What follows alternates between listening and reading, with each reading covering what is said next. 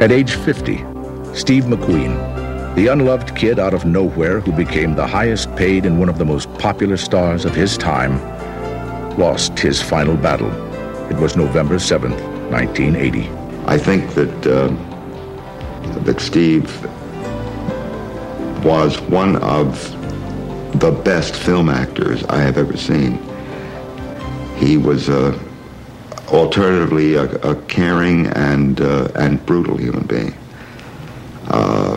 He was determined to achieve what he saw as the right way to approach a situation, be it an acting part, a mate, a friend, or a car race. I liked him. I hated him.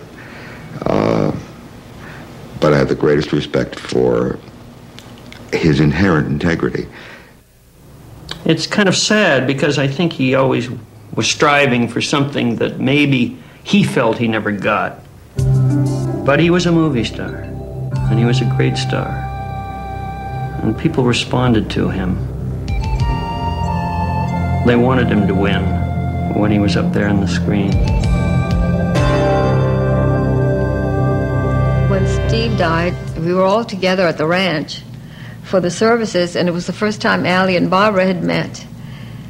And finally, when it was time to say goodbye, I just looked around it and I said, you know, the sad part about that is that Steve always used to say life is a scam.